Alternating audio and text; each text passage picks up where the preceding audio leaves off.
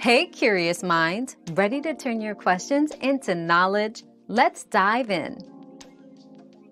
Discord screenshare primarily uses the CPU for encoding the video before it is shared.